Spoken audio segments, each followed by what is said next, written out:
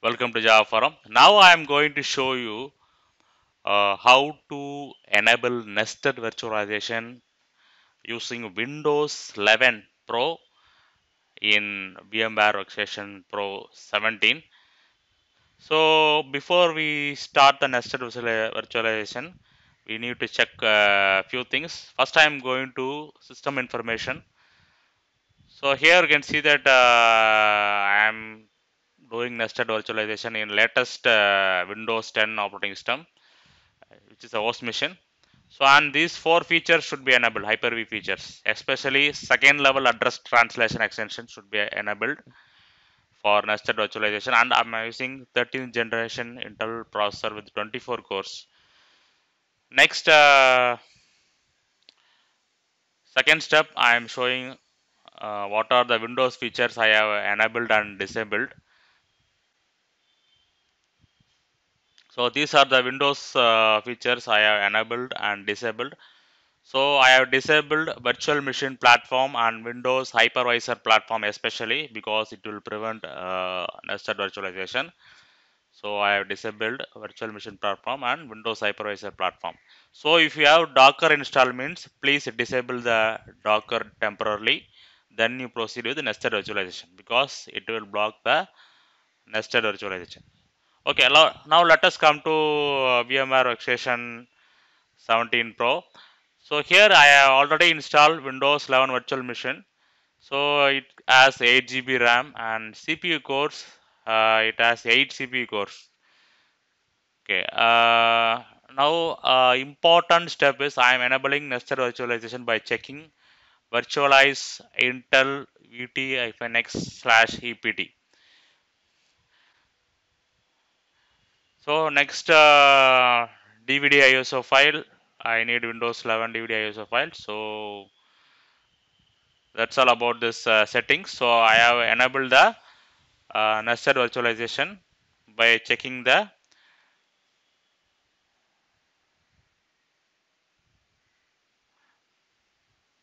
Intel VT-X option. Okay. So I have started the Windows 11 virtual machine. So you can see that ISO files and VMware binaries are there. So I am going to copy the ISO binaries to Windows 11 using drag and drop. So now I am going to install VMware Workstation Player 17. Yes, so let me install VMware Player now. Accept the license agreement. So I am not going to participate in any programs and check it. That's it. Install. So VMware Workstation Player installation successful. Now let us install one virtual machine. So I am going to install Linux virtual machine. So I am going to install Red Hat Enterprise Linux 9 operating system. So because it is a lightweight operating system, so it does not consumes more memory. So especially processor, especially graphics, it does not consume more memory. Okay, for that reason I have chosen Red Hat Enterprise Linux 9. So processor CPU core count I am increasing. Next I am browsing the Red Hat Enterprise Linux 9 DVD ISO file while creating the virtual machine. So 2 GB RAM and allocated. Processor CPU core 4 CPU cores. Okay, and network adapter will be host only adapter. So these are the settings for Red Hat Enterprise Linux 9 virtual machine to be installed in VMware Workstation Player. Now let us start the installation.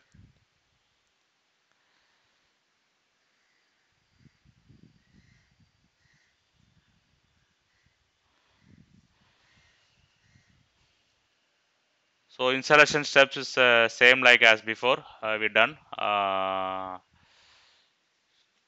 So software selection will be server with guy. Provide the root password. That's it, and begin the installation.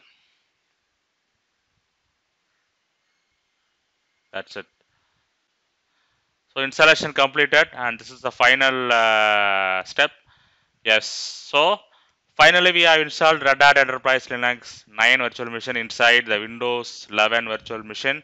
So nested virtualization is achieved in Windows 11 finally. So make sure that you have enough CPU cores, hard disk space, uh, memory, especially memory. Then only you should proceed to nested virtualization, because nested virtualization will degrade your hardware performance and your hypervisor might be get hanged. Okay, so you can see that nested virtualization is achieved in Windows 11 finally using VMware Workstation Pro 17. So let me execute some commands. So I can able to execute commands inside the virtual machine which is running in Windows 11 virtual machine. So make sure that all the parameters are satisfied and Docker is disabled to enable nested virtualization in VMware Workstation Pro.